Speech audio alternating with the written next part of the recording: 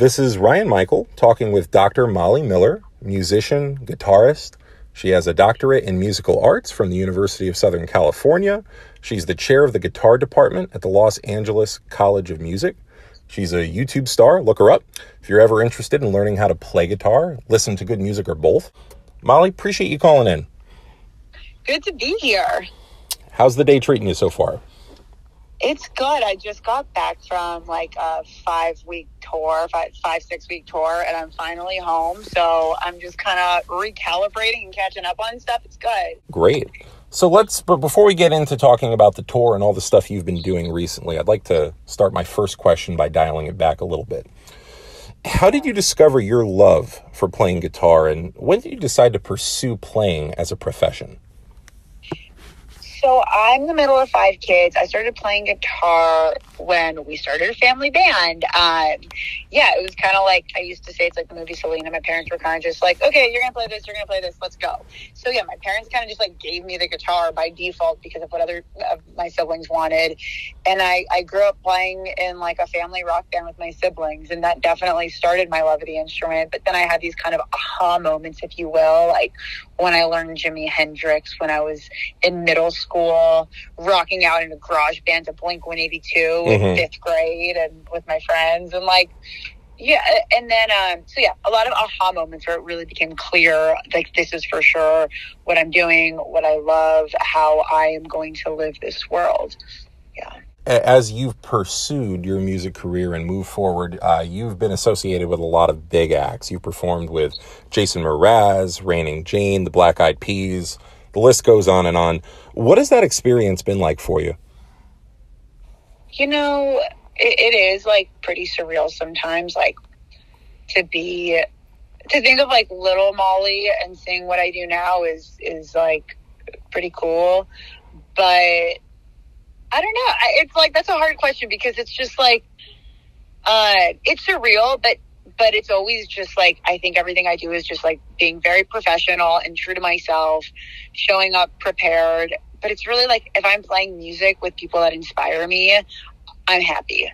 And whether it's like a small club in LA that 20 people are at the club, or like a venue where thousands of people are watching and there's lights and all this stuff, like it's sort of, I have the same mentality of just trying to be present and be true to myself and the music, and really, like, I know it sounds cliche, but have fun, because if I'm having fun and present, then I'm very proud of what happens. Absolutely.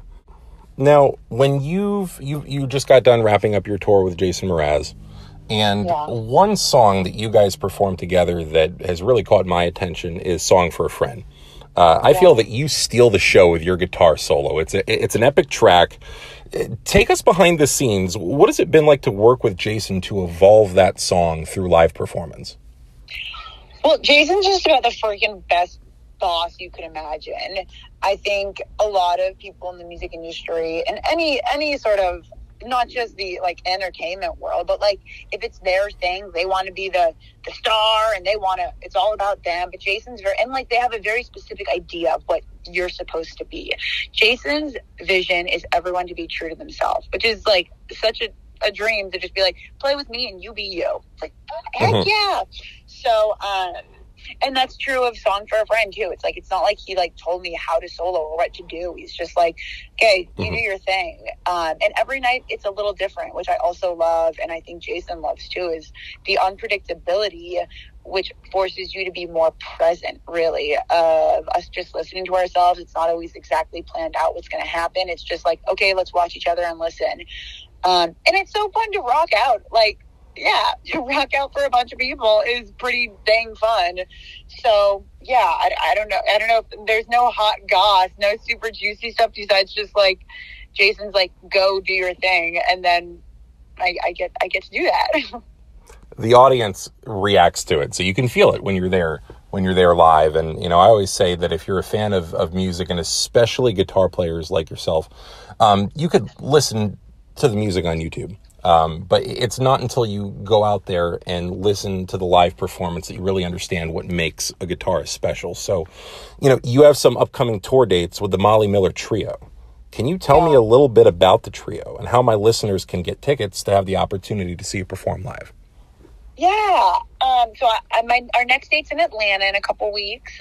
We're playing the Monterey Jazz Festival in September. We have we got a Paso Robles gig. So we play like all over. So the trio is myself, Jennifer Condos, and Jay Bellarose, and they're a pretty legendary duo. So look them up. They've played with everyone. We've been not touring as much lately, because Jay is on the road with Alison Krauss and Robert Plant, but that's coming to a close soon. But yeah, so the trio, we have some dates, and it's easy. Just go on my Instagram or go on my website and you can get some tickets.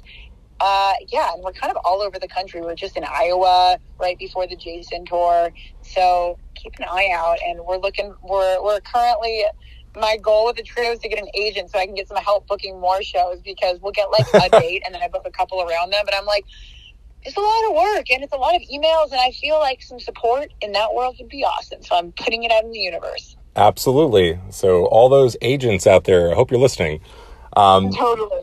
For my listeners, I couldn't encourage you enough. If you'd like to follow Molly and her music, you can check her out at mollymillermusic.com. You can give her a follow. Same Twitter handle and Instagram handle at Moody Mill.